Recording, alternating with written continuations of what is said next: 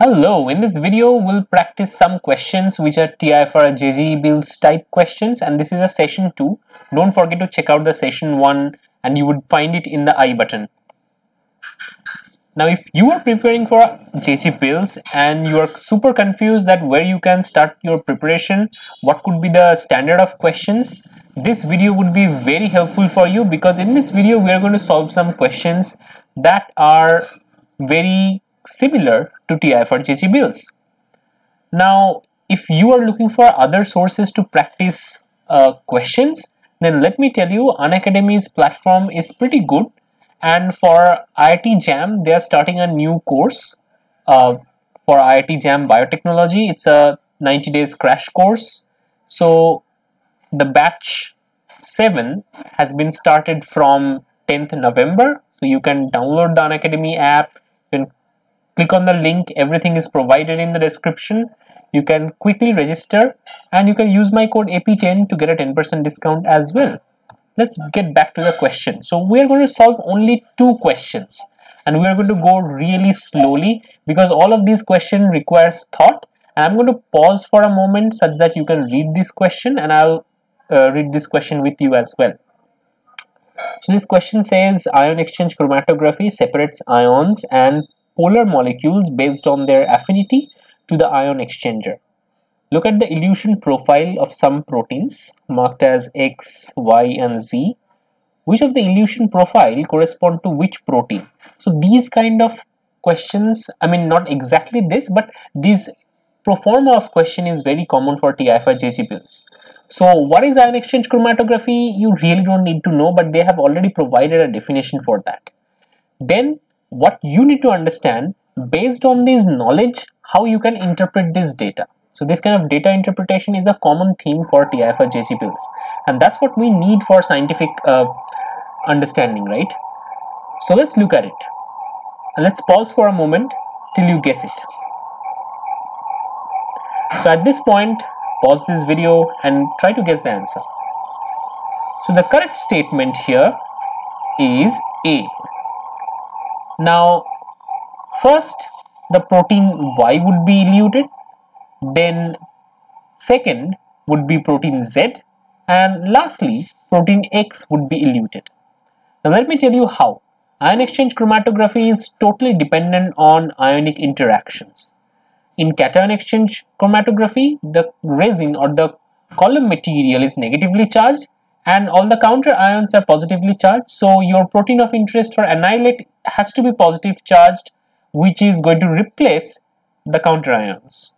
In anion exchange chromatography, it's just the opposite. The resin is positively charged and other proteins are negatively charged.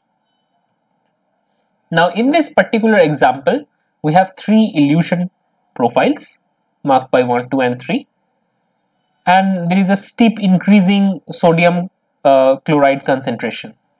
So when we increase the concentration of sodium chloride or increase the concentration of sodium, it would first replace the protein which is least strongly bound with the resin. So the strength of this binding is based on ionic interaction. Greater the positive charge in the protein, greater would be the strength of binding. So this particular protein in green has only 3 positive charges, so it would be eluted at the beginning.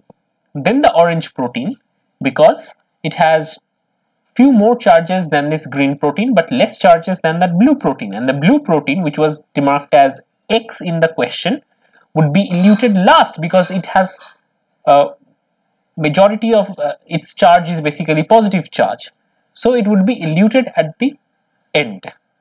And this is how the question was framed. So now we understand the sequence of elution as well. So these are very practical oriented problems. Next we go to another question. In this question we can understand some application of PCR, restriction enzyme, etc., all compound. So using CRISPR-Cas9, you have generated a point mutation in a gene X. That's great. Now you have to screen 450 clones or individual lines to screen for the mutation. What methodology would be appropriate? So again, it talks about a strategy. So first strategy is next generation sequencing of all the 450 clones, PCR based screens followed by a restriction digestion of the PCR products. C, single cell RNA sequencing. D is shotgun sequencing. So a lot of sequencing methods are associated with this question. So you can get an overview of all these sequencing informations in my other channel. But anyway, focus on this question. Here, you can possibly do next-gen sequencing and sequence whole genome of every 450 clones. But that's labor-intensive, time-consuming, and above all, it is really expensive. So always you should think about some solution which is economically feasible and elegant. So here the correct option would be option B, and let me tell you how. So this is your CRISPR. So your guide RNA has guided the enzyme into a particular gene of interest that you want to manipulate, and now you have a repair oligo which would be replacing a portion of the double-stranded break, and thereby a mutation is incorporated either in one site or in the other site. Now what we can possibly do is using a agarose gel. We can use a agarose gel electrophoresis to understand whether we can determine the point mutation or not. So we are going to perform PCR. We are going to perform a PCR reaction around the let's say a 200 base pair worth PCR around the point of mutation. So let's say we don't need to assess the whole genome. We only want to look at this particular portion, and let's say this is kind of 200 base pair, right? So if the mutation is there, it would be in this 200 base pair, or if it is not there, it won't be there in this, won't be there outside, right?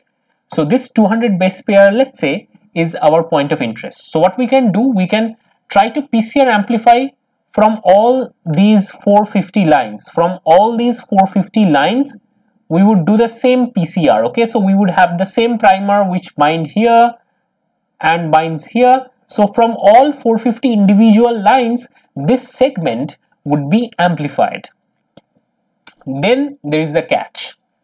So you have to assume that if there is an incorporation of this particular mutation, it might lead to gain or loss of a restriction site. Let's say we would look for, bioinformatically, we would look for which restriction site is gained. Let's say we have gained a XHO1 restriction site.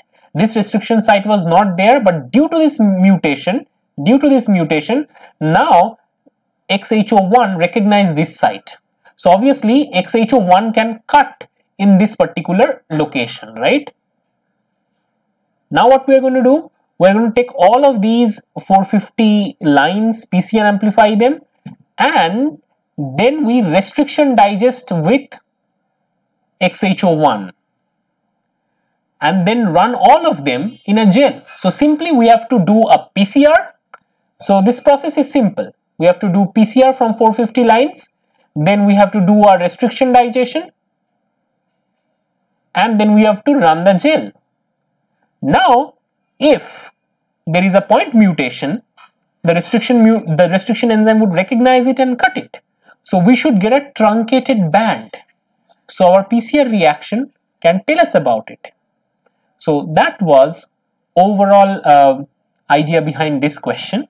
So it was really simple, and these kind of strategy could be really utilized for screening of point mutations.